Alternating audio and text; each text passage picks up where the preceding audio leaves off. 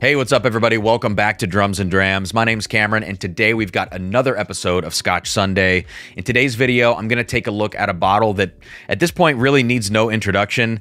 Tons of hype, tons of praise, rave reviews from what I understand.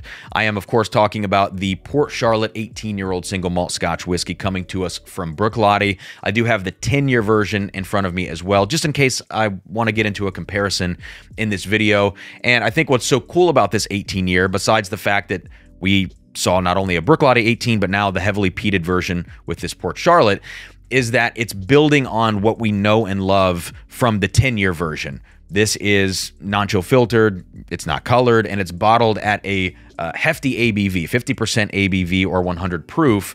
And with this 18-year version, I'm going to read the stats out so I don't get them wrong. I have notes in front of me here. This is coming in at 54.3% ABV, so even more than the 50% here. This is 54.3, which is 108.6 proof. The cask breakdown for this is 74% refill sherry casks and 26% refill French oak wine casks. Now, I'm not exactly sure what kind of wine those French oak casks held, so if you happen to know that, let me know in the comment section below. And of course, let me know if you've had the chance to try this Port Charlotte 18. I would love to know what you guys think of it. I've kind of avoided reviews. I've heard positive things, but I've avoided getting into the weeds and actually watching or reading reviews because I want to form my own opinion in this video, and we'll see how this goes. But at the end of the day, I'm just really excited about this.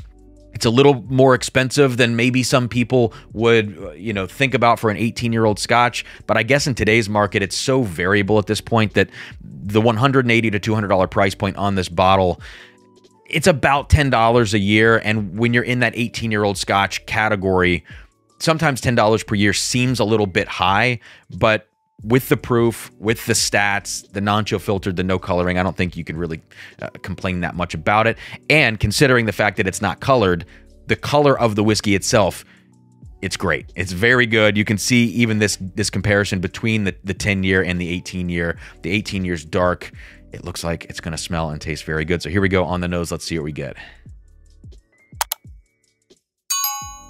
All right, so with this proof point, 54.3% ABV, I kind of expected this to hit me really hard on the nose, but the 18 years in the cask has mellowed this whiskey out substantially. You do still get, a little bit of this peat influence on the nose, but this is considered a heavily peated Scotch.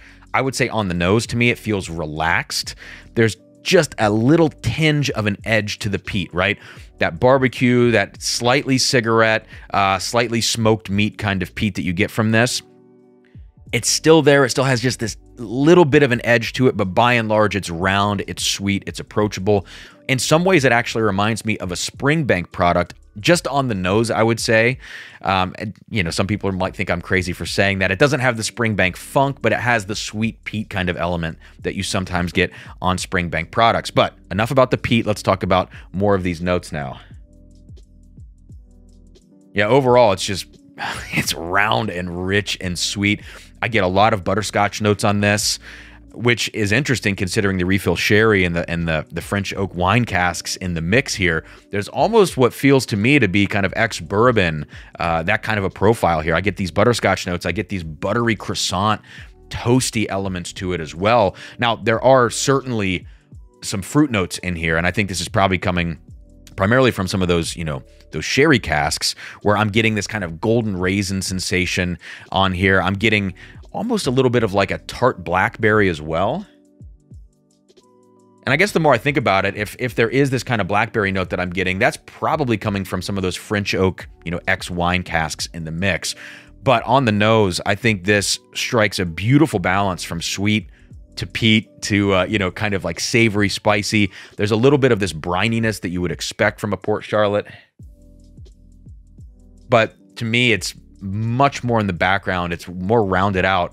My wife, Sarah, told me that I have to say that there's a green olive note on here. So we're going to go with that. A little bit of this green olive brininess.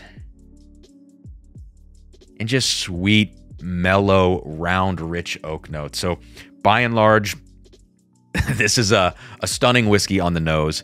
Very relaxed, dense, rich, lush. These are all the kind of words that come to mind when I smell it. We'll go back in for another nose here in a second, but it's time to get this on the palate now. Cheers.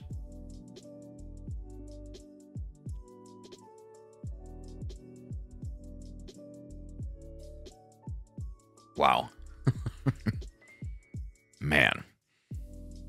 So this is delicious. Let's start with the word delicious. The beginning of the palate for me actually is not the peat.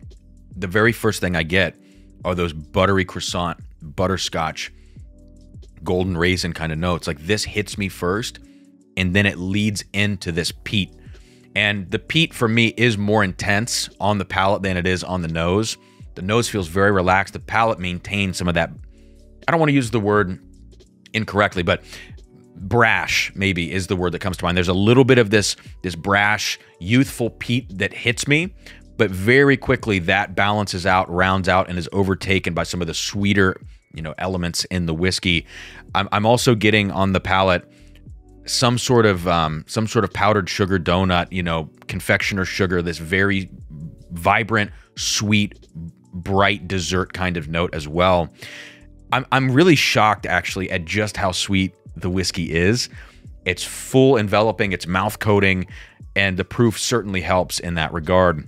But first impression of this whiskey is that this is, for me, I would say this is like whiskey of the year material. I don't know if that's specific to Scotch or if that's like all whiskeys that I've tasted this year.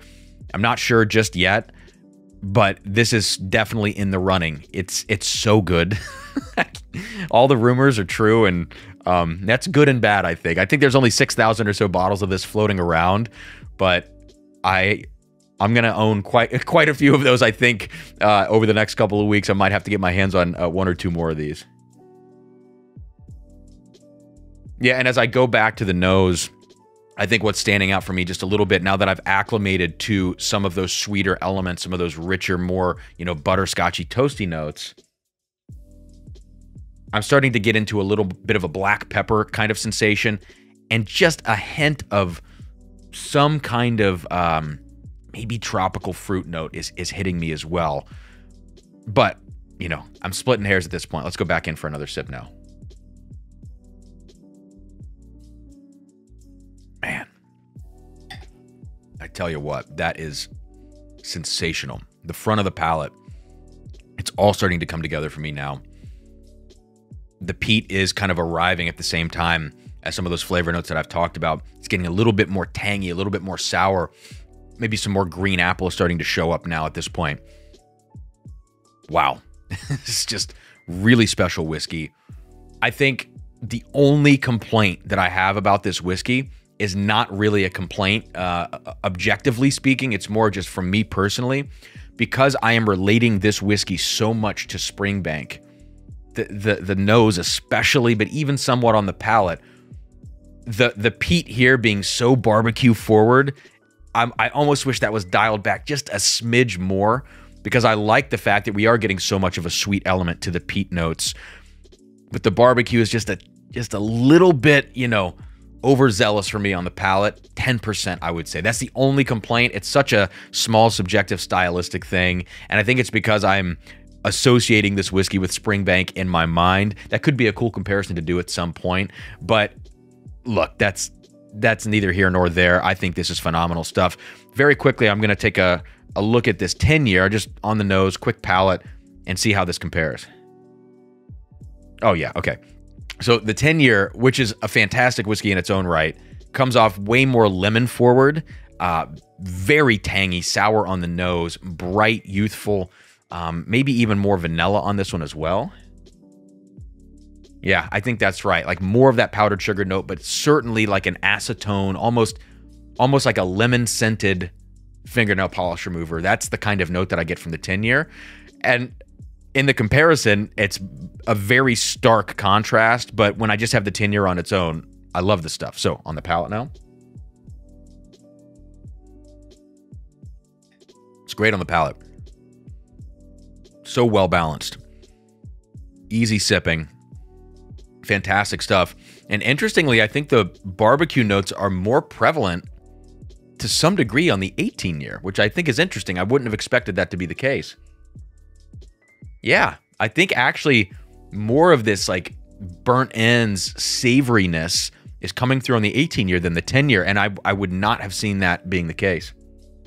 All right, one final sip now. Yeah, absolutely. That is the case. So fantastic stuff. If you like, you know, if you like any kind of peated whiskey, this is going to be at the top of your list, in my opinion. If you see this bottle at $200, to me, it's an instant buy. I would pay over for it a little bit. I think up to $220 probably. I wouldn't hesitate at pulling the trigger on one of these. But to me, this is not only a buy, this is a back it up as well, especially if you find it around 180 to 200. I'd be buying 2 of these whiskeys. Given the numbers, 6,000 bottles or so released, from what I understand. You know, these aren't going to be all over the place. So if you get the opportunity to pick this up, if you like any kind of Laphroaig, Ardbeg, Lagavulin, Port Charlotte 10-year, this is going to be a whiskey that you're going to want to check out. If you're less inclined to enjoy peat, you know, or you want something that's very lightly peated or a little bit sweeter, this might not be for you because it does carry so much of that hefty barbecue kind of profile to it. But I'm going to have a hard time putting this bottle down. And so that's why I'm going to be picking up a couple more. But thank you guys for checking out this review. Let me know if you've had the chance to try this Port Charlotte 18-year, what you think of it. Be very curious to know your thoughts. And Brooklady 18, which I've already reviewed on the channel, but let me know what you think of that as well. I think this is the clear winner. When I look at those two side by side, it's not even competitive. This Port Charlotte 18, phenomenal stuff. Like, comment, subscribe, check out the Patreon. Cheers, guys, and I'll see you next time here on Drums and Drams.